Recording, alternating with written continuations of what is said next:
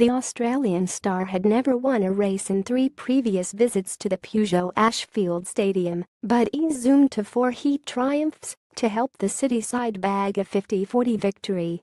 It was a third and arguably best win on the road during a disappointing league campaign for Panthers, and one which demonstrated they are major contenders for KO Cup honours, where they could again meet Glasgow at the semi-final stage. Jack won't mind me saying he looked like a novice in his first ride, admitted team boss Carl Johnson. He was all over the place and eventually retired, but he got himself sorted really quickly and was untouchable for the rest of the meeting. He rode like one of the best young riders in the world and he received some very solid support from the rest of the boys. It was an excellent team effort to pick up one of our best results of the season.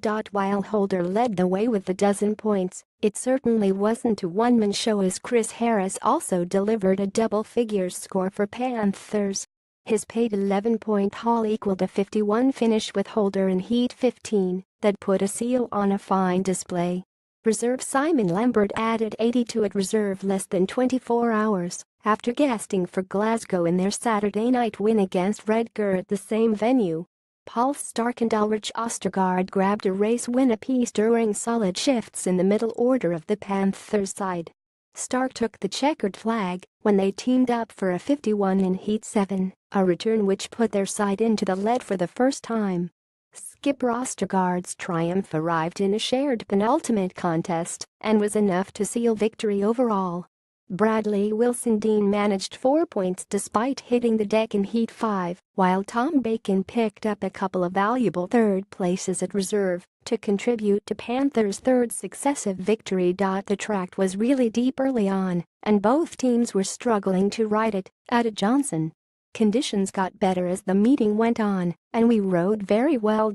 We were quick out of the starts, which is always a big advantage on a track with very few racing lines. I was confident we could get a result at Glasgow with a full team, and the boys didn't let me down. Panthers are back in action on Friday, September 22nd, when visiting Scunthorpe for a KO Cup quarter-final second leg, and they will again track a full team in that fixture.